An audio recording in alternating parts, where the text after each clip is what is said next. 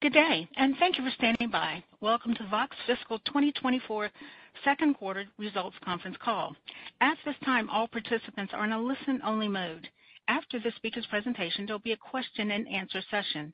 To ask a question during the session, you'll need to press star 11 on your telephone. You will then hear an automated message advising your hand is raised. To withdraw your question, please press star 11 again. Please be advised that today's conference is being recorded. I would now like to hand the conference over to your speaker today, Glenn Wiener, President and Chief Executive Officer. Please go ahead, sir. Thank you, Norma. I appreciate it. Good morning, and welcome to VOXX International's Fiscal 2024 Second Quarter Conference Call. My name is Glenn Wiener, President and CEO of GW Communications, investor relations firm for VOXX. Yesterday, we filed our Form 10-Q and issued our press release, both documents of which can be found in the investor relations section of our website at www.voxxintl.com. Speaking from management will be Pat Lavelle, Chief Executive Officer, and Michael Storer, Senior Vice President and Chief Financial Officer. Their remarks will be followed by questions and answers.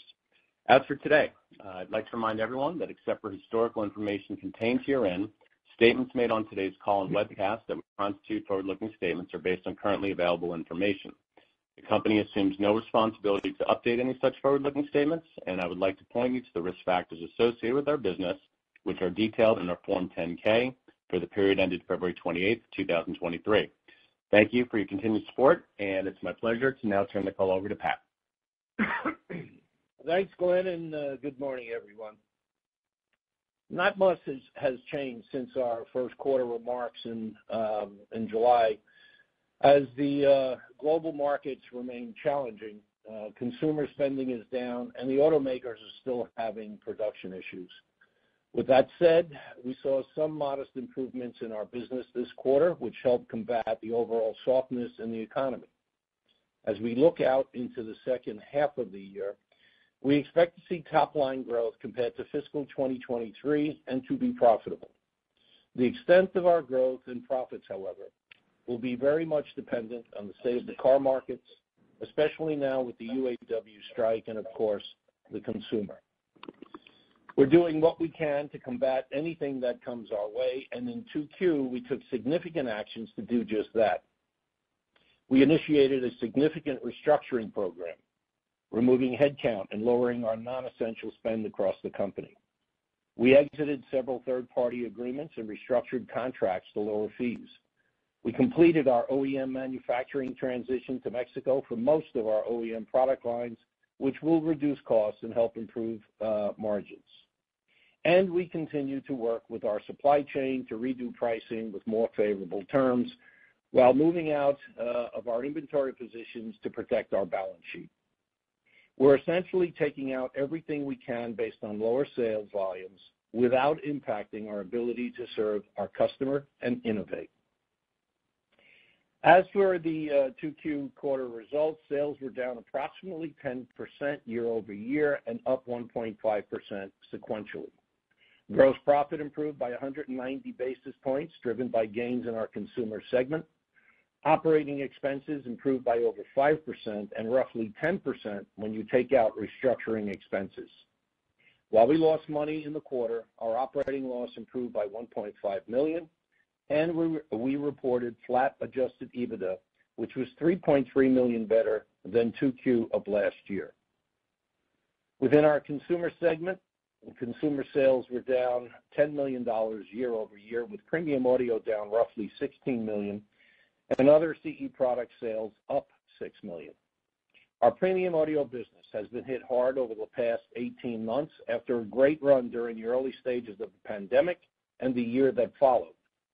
Over the past few years, however, we faced global supply chain issues, a deteriorating global economy, and a very challenging retail environment with high inventory positions and rising interest rates, changing the way retailers operate.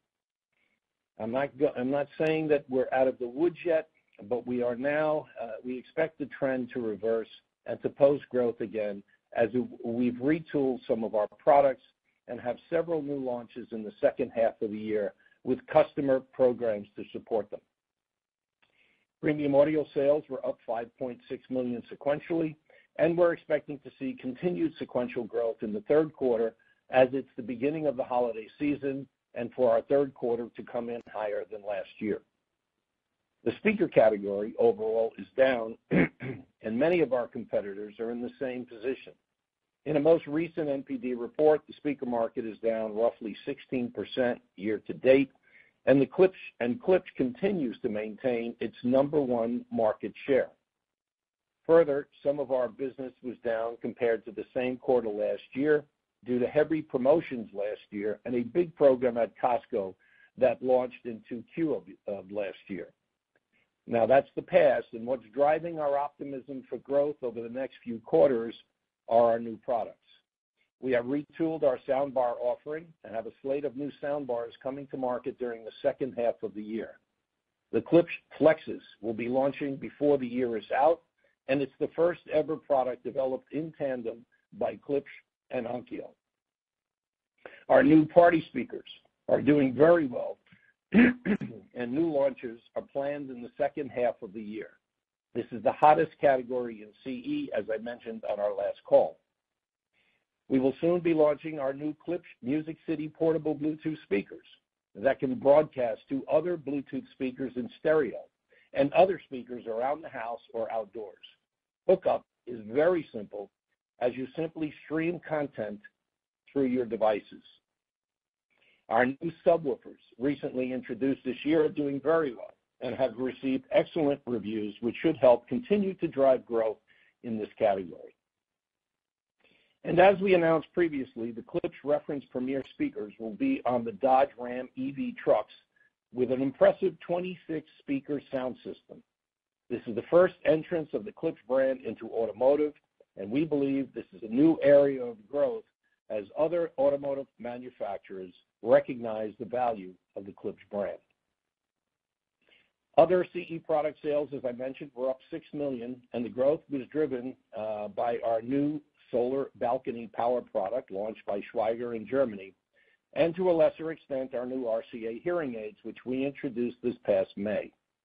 Our accessory business overall continues to be, especially our core products, continue to be impacted by the economy, but more so by consumer spending.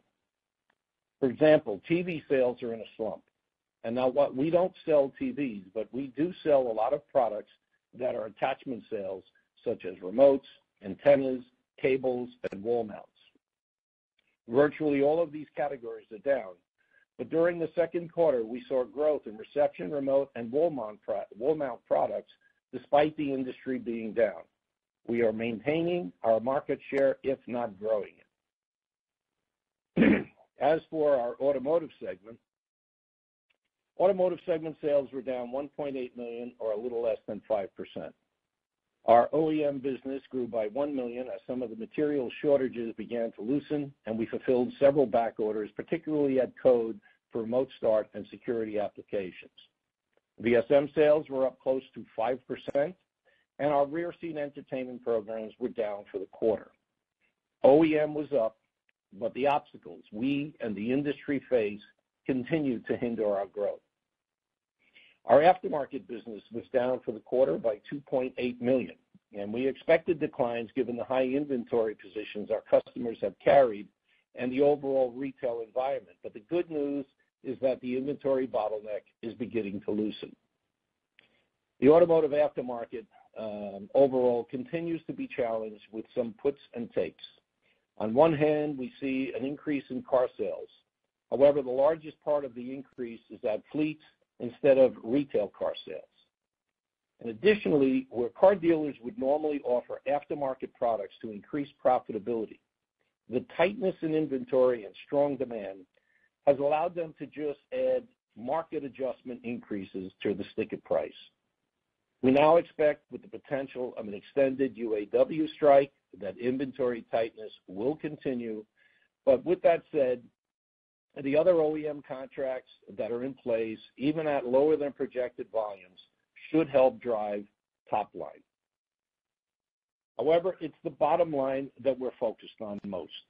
We instituted price increases, reworked our supply chain network, developed new technologies using different chips given availability, and transitioned most of our production lines from Florida to Mexico.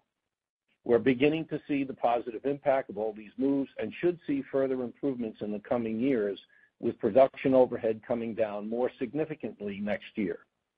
And looking ahead, we have new programs with Ford for the Lincoln Navigator and Ford Expedition. Our new lighting program with Nissan starts next year, and our program to support the new postal trucks also starts next year. As for our biometric segment, sales came in approximately $200,000, lower than the prior year and our budget. This was primarily due to lower licenses and, again, to some projects being pushed out. Everything that we have talked about on prior calls remains in place.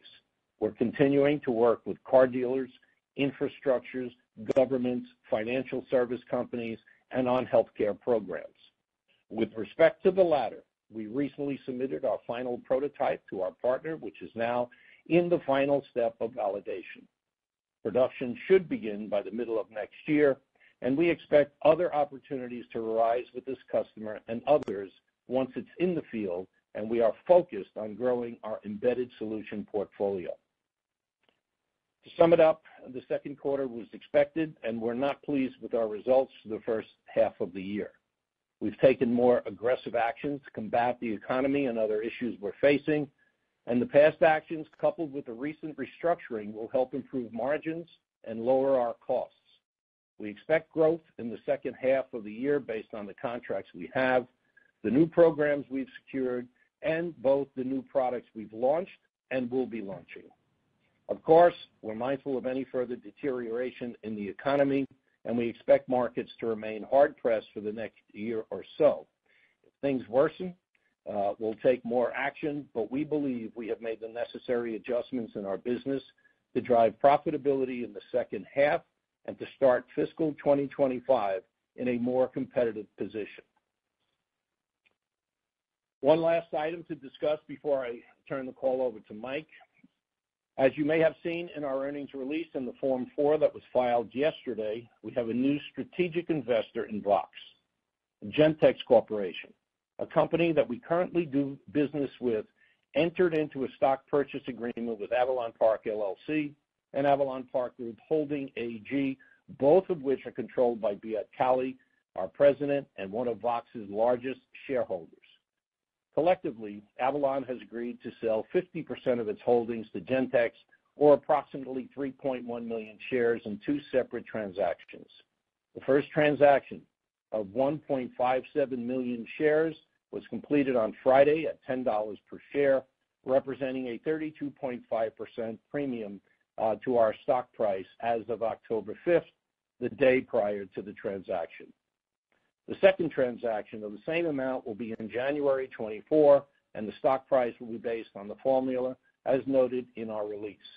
When complete, Gentex will own approximately 15.1% of our Class A common stock and will become one of our three largest shareholders.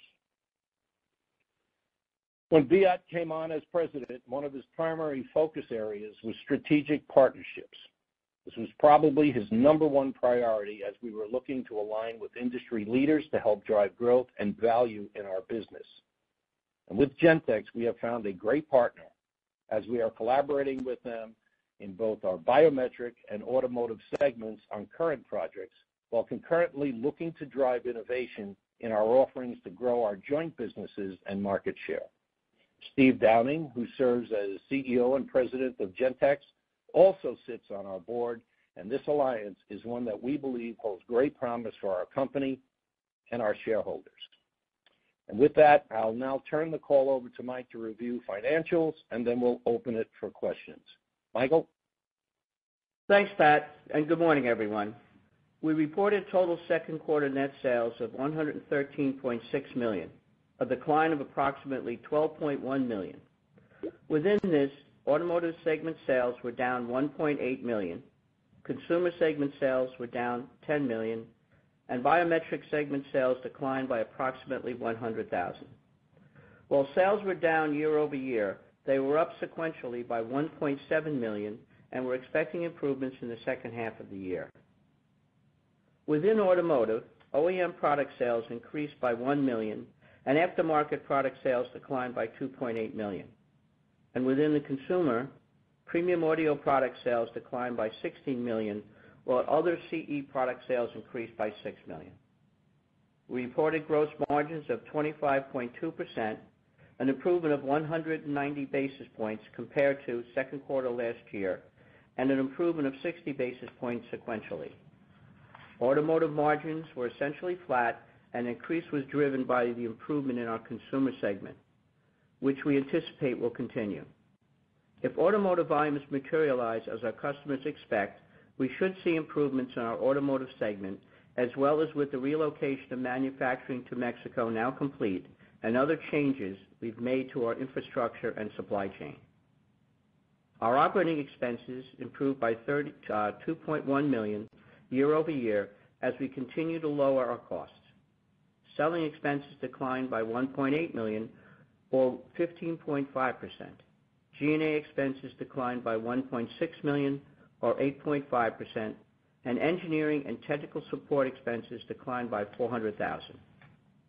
As Pat noted, during the second quarter, we initiated a large restructuring program to lower our costs further in light of the current environment and incurred restructuring expenses of $2 million in fiscal 2024 second quarter, compared to $200,000 in the comparable fiscal 2023 period.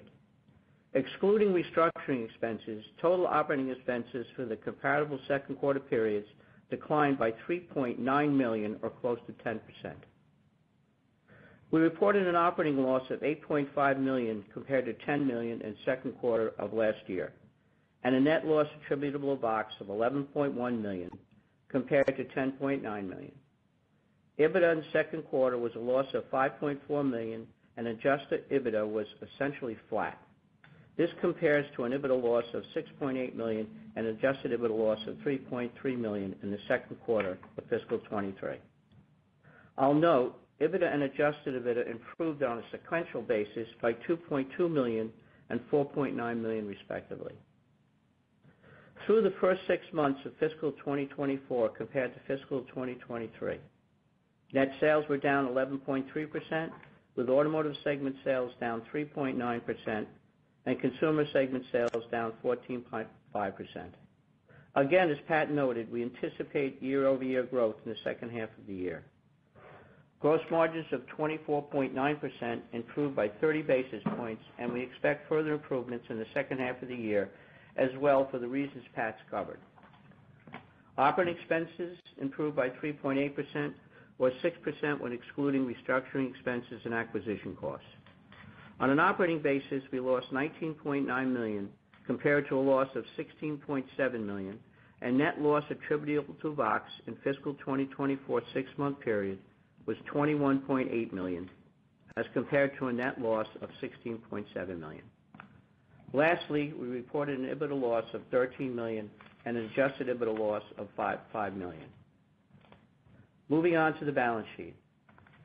As of August 31st, we had cash and cash equivalents of $5.9 million, which compares to $5.2 million as of May 31st and $6.1 million as of our fiscal 2023 year-end of February 28th. Our accounts receivable declined by approximately $21 million, and our inventory position declined by approximately $1 million compared to fiscal 2023 fourth quarter. Our inventory position declined by approximately $10 million sequentially, and as we move through the inventory during the holiday season, we expect our inventory balances to decline further. Our total debt stood at $42.8 million, as compared to $39.2 million as of February 28th. The increase in total debt was driven by a $4.1 million increase in our borrowings associated with our domestic credit facility, offset by a $250,000 decline in our Florida mortgage and a $200,000 decline in the amount owed on the shareholder loan payable to Sharp as part of our joint venture. Total long-term debt, net of debt issuance costs, was $41.2 million as of August 31st, as compared to $37.5 million as of February 28th. Restate that. I'm sorry? Just for a sentence. I'm sorry.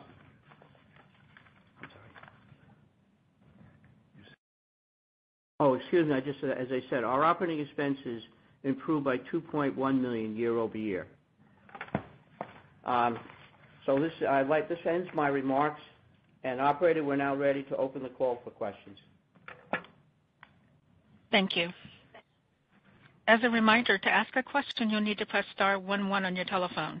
To withdraw your question, please press star 11 again. Please wait for your name to be announced. Please stand by while we compile the Q&A roster. One moment for our first question, please.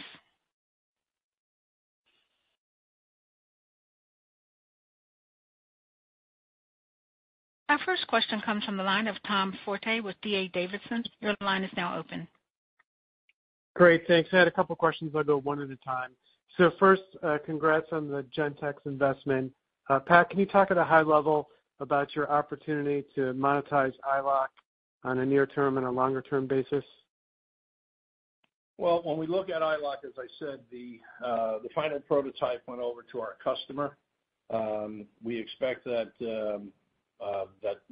everything will go well with that prototype, and production for their particular machine is scheduled for the middle of next year, which we believe we will be on it. It is a long-term program. I can't get into much detail on it at this point, but it is a long-term program which will have material positive impact on iLock. And then second question, can we talk about sell-in and sell-through? So are you seeing any change in behavior for large consumer electronics retailers when we think about their willingness to add inventory?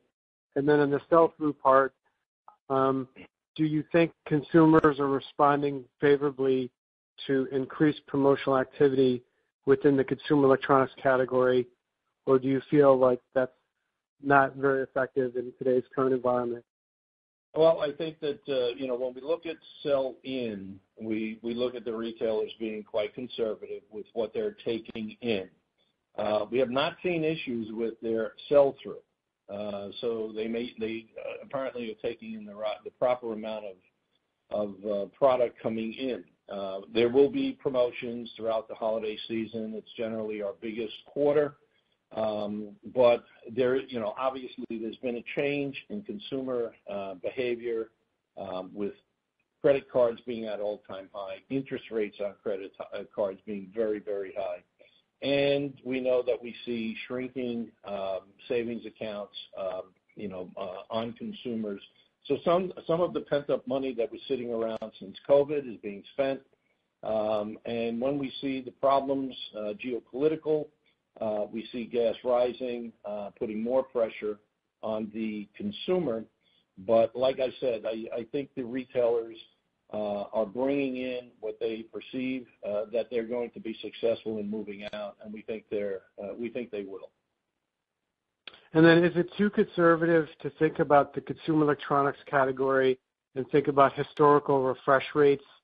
So I think there's a school of thought that in the consumer electronics category and the home category, there was a massive pull forward on COVID. So is it too conservative to just think of historical refresh rates for premium audio and things of that nature, and that's when things could rebound? Yeah, I mean, what I had indicated, on the call, that I said that we think the markets would be hard pressed, well into next year.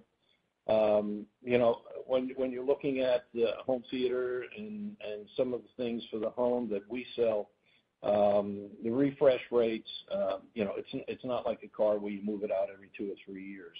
So the buy forward or pull forward that we had seen during the pandemic when everybody was locked in, I think we've got another year, 18 months before we start to see a more normal pattern in consumer purchasing of consumer electronics for the home. There might be some certain categories that will do well. Like I mentioned, our party speakers. It's a fairly new category, so that's something that we believe will do well. But the typical product, we see that it'll take some time to get back to normal. Great. Lastly, as it pertains to the auto worker strike, I would think that you may be buffered/protected to the extent that I think historically you're in some of the most popular products within Stellantis, and it was my impression that they had built inventory, perhaps in anticipation of the strikes. So how should we think about how can we monitor the strikes and the potential impact on VOXX? Well, when we look at that, some of the plants that we receive product from have not closed or have not been shut down at this particular point. But we did see a slowdown in ordering. If the UAW strike continues longer, we will see a lagging effect on inventories, on the dealers' lots, which will impact our aftermarket automotive sales, and certainly closure of any plants that we pull merchandise or vehicles from will have an immediate effect on the automotive business. However, we have gains with our heavy-duty truck manufacturers, fleets, and other OEMs outside of the big three automakers that are part of the UAW strike. So it's a little bit of a mixed bag. We are seeing increases in the other sectors of our OEM automotive business, but it could be offset by some slowness due to closures. Thanks for taking my questions, Pat. Appreciate it. Very good, Tom. Thank you. Thank you. As a reminder, to ask a question, you'll need to press star 11.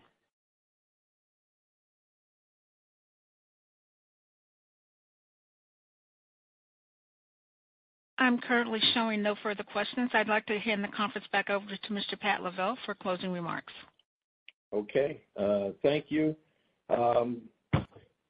As we look into the third quarter, as I said to Tom, it's been historically our third quarter. We have a number of different programs that we do have scheduled for the quarter. So we're looking at growing our business sequentially, and hopefully the cuts that we've put in place are significant enough for us to turn profitable for the balance of the year. I want to thank you for taking the time in coming on the call this morning, and I wish you all a good day. This concludes today's conference call. Thank you for your participation. You may now disconnect. Everyone, have a wonderful